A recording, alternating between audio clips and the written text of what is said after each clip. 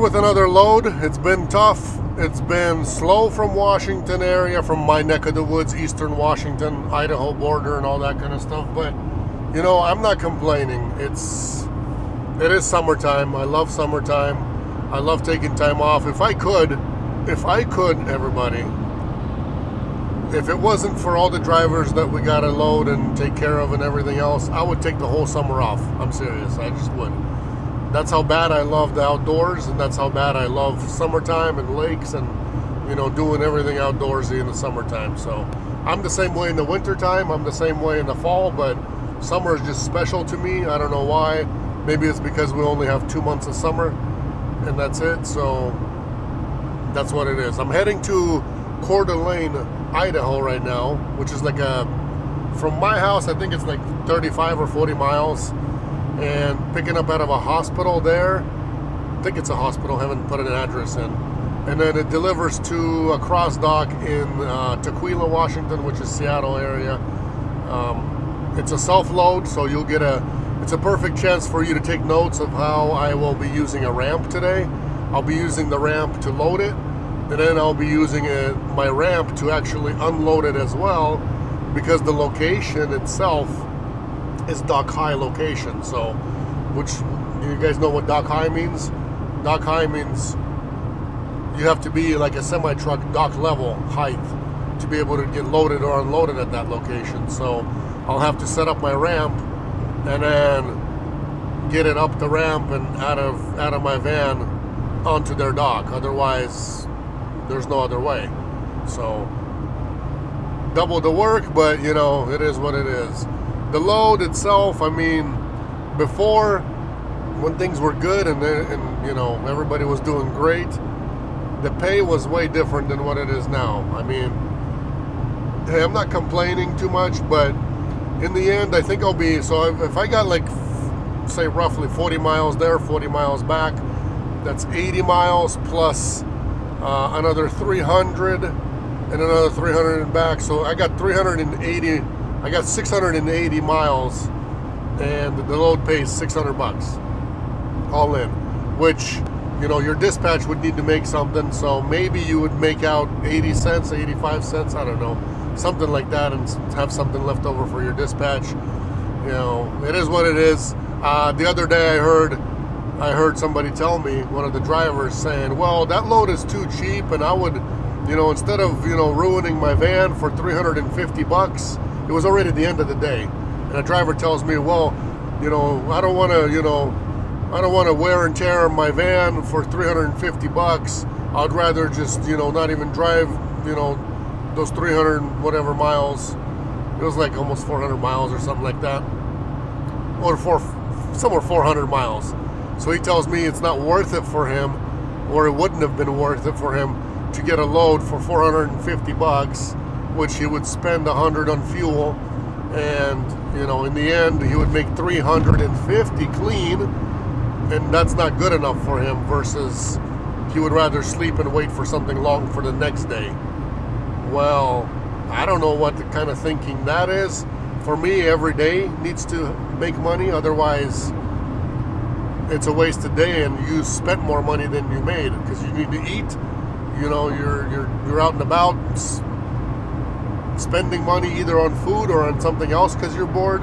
It doesn't make any sense. So in my opinion, for me, if it wasn't, I told him, I looked at it in my point of view, like if you were me, if I was you, I mean, for me, it would be definitely worth it to make 350 clean in one day and have money that day. Sleep after delivery, because he had to drive all night.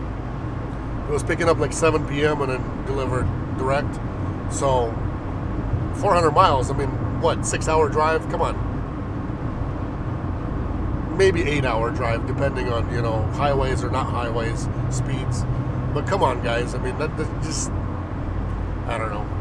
Can't make everybody happy and can't please everybody, but I looked at it from my point of view, where I would be happy to make $350 clean and then be ready for the next load, you know, next day, which you unload in AM, early AM, and then you sleep, and then you're good to go again. So I don't know.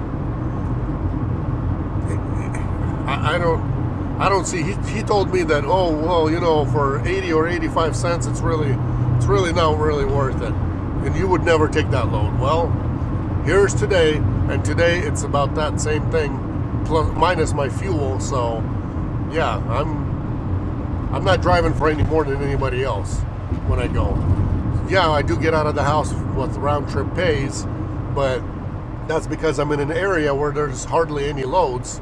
So if I do get out, I do need to get round trip pay back, because I know that I'm going to be stuck somewhere, and why would I want to be stuck somewhere for a week or two when I have, you know, paperwork and everything else to do in the office? So doesn't make sense. Hope that clarifies a few things for the drivers. And I don't know what kind of mentality everybody else has, but my mentality is every day it's better to make some kind of money, maybe not crazy money, but at least 350 bucks you would make, versus not make anything at all and wait for the load, another special load the next day. Why? You guys write it in the comments. What would you do in that situation? I don't know. I would definitely take the money and do the run, and that's it. I do plenty of them. I've done plenty of them over the 9 years. I just don't see any reason why somebody would have that kind of mentality.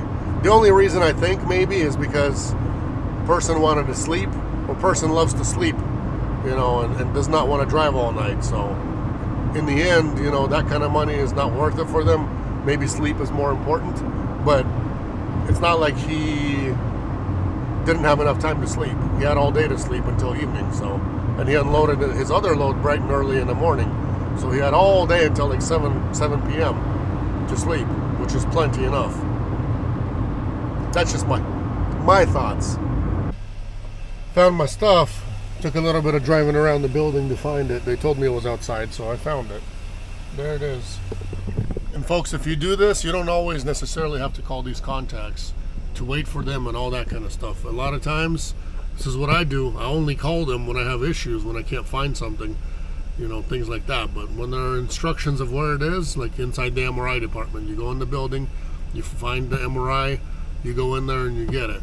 Or, you know, if it's sitting somewhere outside, you go look for it first, because you're just wasting a lot of time by calling contacts, then waiting for them. A lot of drivers call them, but then they're like, oh, well, I want you to show me where it is, because the driver doesn't feel like, you know, going and searching for it himself. So he would rather sit and wait. I don't know. To me, that doesn't make sense, but then you'll find yourself a very good spot to park, so you're not in the way. You don't have to do things twice, which works out great for me.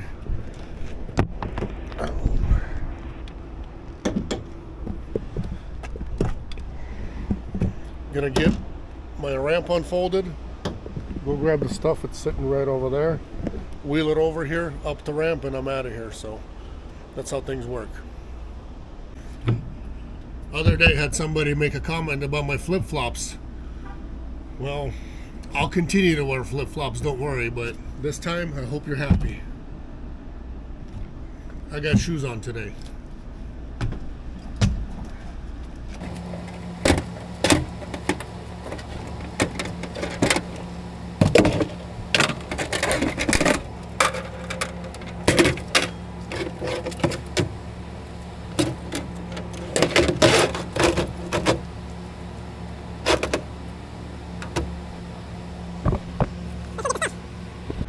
Trick is, with this stuff, you just get a good head start and you're in. So let's do it.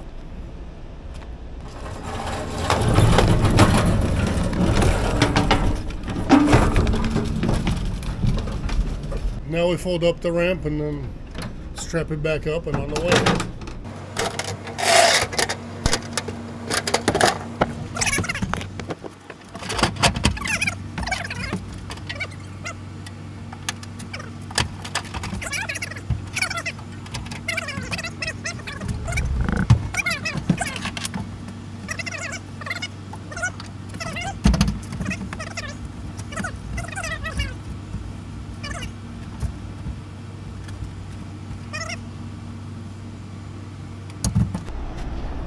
Now all I gotta do is get my paperwork printed out. I'm actually just gonna stop by the office and print it out.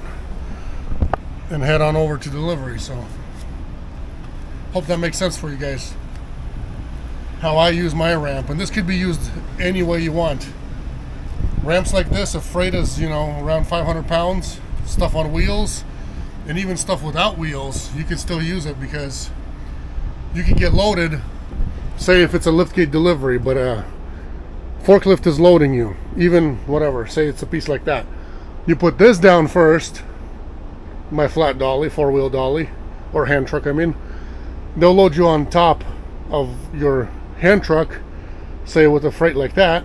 You just strap it in. When you get to your delivery, you undo your ramp, and all you do is you just wheel your dolly down the ramp and do your inside delivery. So yeah, maybe I shouldn't be telling you guys all these secrets so all our drivers can keep doing the stuff that we do, but I'm just a nice guy. What can I do?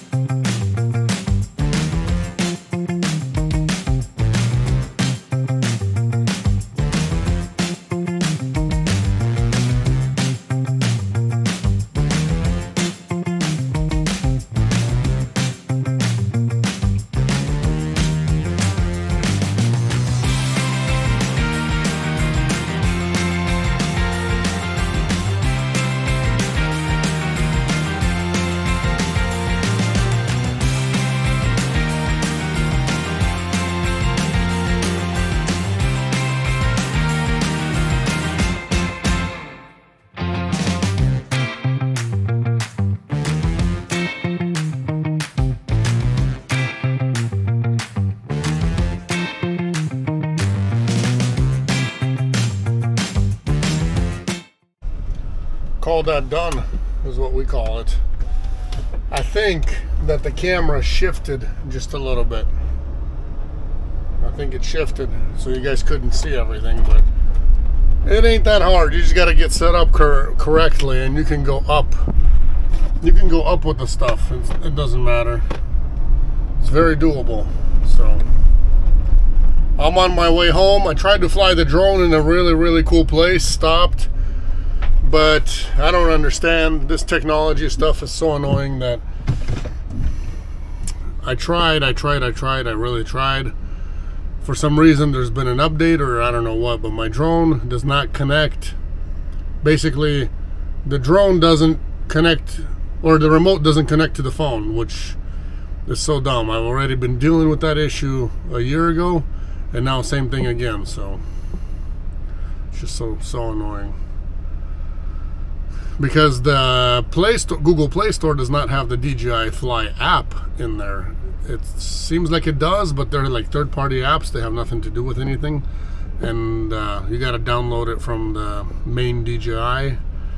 And I've done that again, and it doesn't work still. But anyways, what do you guys need my sob story for? I think I should just cough up another 1,000 and you know, buy another drone that comes with its own remote control, another DJI one, and then go that route, because connecting it to the phone, it's already been annoying. Yeah, I just hate it.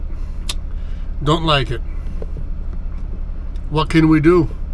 We just live with what we got. So thank you guys for watching. This is a finished delivery. 600 gross in my pocket minus fuel. You know, that's what it is. Yeah. That's how things are these days. I'm not complaining. I'm glad that I even had such a run. I didn't really want to do it, but I just got it done just because, you know, we have a good relationship with these guys, with the broker, so I had to just go get it done, you know, no matter what. But it's all good, you know. Our drivers drive for the same exact rates, so you guys know. You guys are out there. If you're out there, you know what the rates are these days. That's how things are, so we'll see. Maybe there's a cool place I'll stop by. Maybe there isn't. Maybe I'll take a swim over there in Vantage again, and I'll show you guys what's going on out there. I guess we'll see. Let's go get home.